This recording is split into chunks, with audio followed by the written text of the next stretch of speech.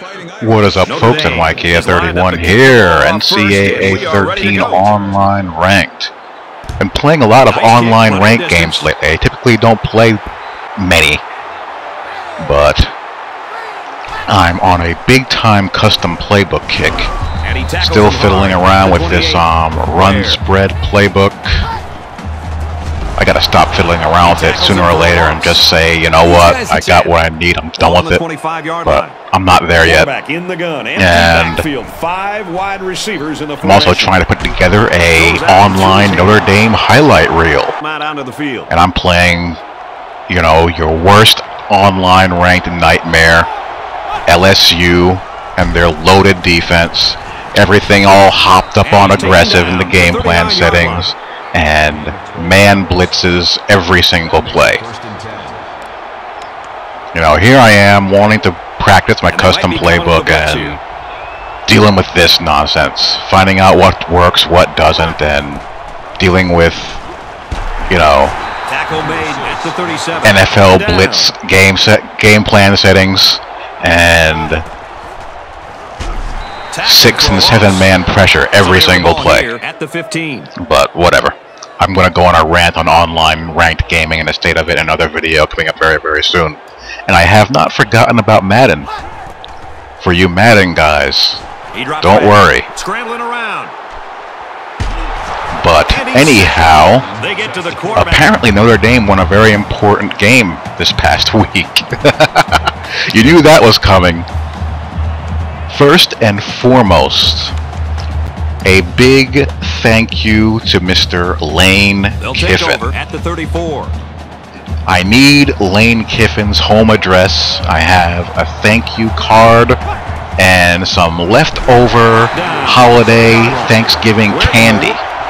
Maybe give him a little box and the thank you card for his epic, absolutely epic close or not, what a relief it is to the goal line play calling. Thank you, Lane Kiffin, for being you. And once again showing what a farce and a fraud that you are as you continue to ride your father's good name into the ground. Thanks for that. But Notre Dame is in the BCS National Championship game. It's been a long time coming. A long, long time coming. Mr. Brian Kelly, if he wins that game, can be head coach at Notre Dame until he has both feet 6 feet under. I mean, even now, he's got enough, you know, goodwill banked to last a while. When you think about what Notre Dame was 3, 4, 5 years ago under Mr. Charlie Weiss, and really ever since Lou Holtz left, this goes, and again, I've said this 1,000 times, in college football, having the right type of guy, the right fit for your program, and what they need is everything. You know, these traditional powerhouse programs, you know, that have been around since the beginning of time, the only thing that brings them down is NCAA sanctions and bad coaching decisions, because they have a natural permanent recruiting base just by being who they are. The only thing that will screw them up is bad management or the NCAA police knocking on your door. And Notre Dame went through a parade of bad coaching choices. Bob Davie, Tyrone Willingham, Charlie Weiss. They finally have the kind of guy who has the type of creativity and adaptability that you need for today's college game. He has a system that he believes in, that he expects his players to play. He holds them accountable for playing his style. And he teaches. And he recruits like a mother. And Notre Dame has gotten better and better and better each year. The players that he inherited have gotten better. So that's the telltale sign that Charlie Weiss was a bad coach. When you look at Manti Te'o, Charlie Rice recruited Ncaa. But Ncaa was considered a little bit of a disappointment. And, you know, BK held his feet to the fire and helped develop that kid into a beast that we see today. Inside the 10. Touchdown Irish. Good old athletic defensive lineman. But as far as the USC game went, I was very nervous throughout the game. It looks like that in the long run I'm going to be wrong about Everett Golson, but the kid still scares the heck out of me at times. And I guess that's just because he's, you know, still learning on the fly, and he has a little bit of that fly by the seat of, you know, your pants nature to him, but he also seems to have that it factor. You know, I gotta admit, Notre Dame would not have gone undefeated with Tommy Rees playing quarterback. And one or two of those quarterbacks are probably going to end up transferring, because you have Rees, who's going to be a senior. Hendricks is a sophomore. Gunner is redshirting, and they're bringing in another, you know, top-tier guy, Malik Zaire, if any of you guys follow recruiting. You know? Only so many guys can hold clipboards. But, you know, it's starting to look like Everett Golson is going to be, you know, the right fit for, you know, what Brian Kelly wants. And you can see that he started to open up the offense a little bit. Run more of that up-tempo style and, you know, spray the ball around. And once again, Notre Dame's defense came through. And here's the odd thing about Notre Dame defensively. They're a very, very good defense, but they can't cover, which is very unusual for a top-rated defense. You know, front seven, they're very good, very athletic. They have 4 guys who are going to play on Sundays, at least. Teo, Tuitt, Nix, and Lewis Moore.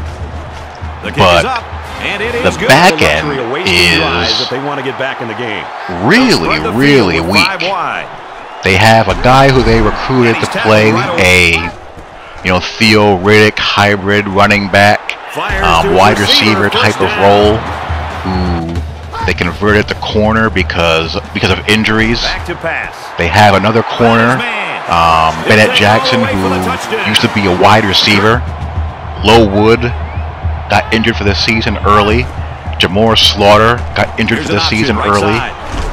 You know, Zeke Mata, he's a heavy hitter. You know, but they don't cover very well at all. USC had guys running by them all night.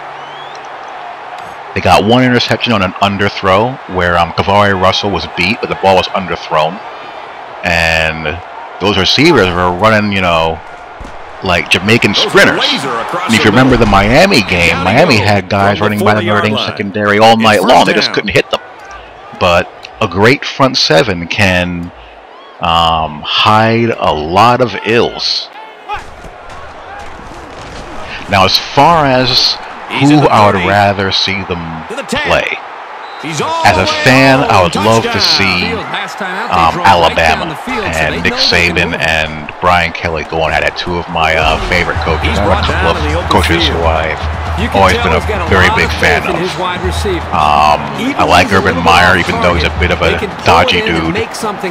BK, Saban, Malzahn, Rich Rod, June Jones. Those are guys who I like a lot. And he's hit before he can go. But as far as the best chance to win the game, I would like Georgia to win the SEC championship game and get into the game. He's at the 30. So I think they match up better against Georgia than they do against Alabama, because Nick Saban having a month to dissect Everett Golson's warts, you know, makes me a little bit nervous. It's a little bit of a dicey proposition, even though I think Alabama's defense has some holes that it didn't have last year, mainly along the perimeter. Up the middle, they're still very strong, but they can be supported outside. But the problem is, Notre Dame doesn't really have much in the way of guys who can make plays in space to the outside. You have Eifert, who's a matchup problem when he's, you know, split out wide, and he's got his man. That's a great Theo Riddick can do a lot of things. I mean, how good did he play Saturday? Someone's going to get a late round steal in the draft with him as far as a multi-purpose back. Back to pass. That would have been nice getting that INT.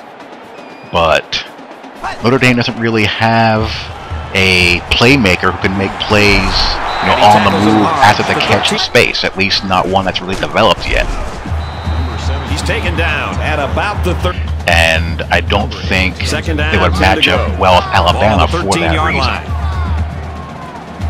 Georgia has a good pass rush, but I think they can handle Georgia offensively. I think Alabama's offensive line can match up well, and they make the stop at about the 3-yard line, or better with Notre Dame's front seven. Big play here. And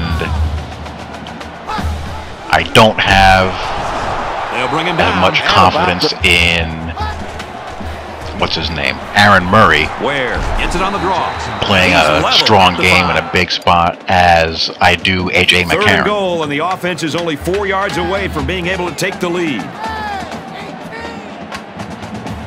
So for those reasons, I would like to see Georgia in the game. And how fitting is this? A goal line stand.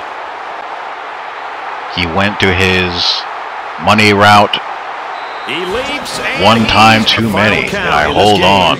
27-17. If you have a custom playbook, which is Maryland I, Power I, and a bunch of 5-wide sets, that's not a custom playbook, that's a money play playbook. Well, I think these guys came out here today and showed worst online rank has ever been. But anyhow, trouble at all, but it ended up being more competition. I am rooting for Notre Dame, Georgia. That gives my Fighting Irish the best chance of winning a national championship and making me a very, very happy man. So that is that. Hope you guys enjoyed. Talk to you all later. Peace. Here's a look at our player of the game. EA Sports will donate $10,000 in his name to his school's General Scholarship Fund. Thanks for joining us for another game of NCAA Football 13.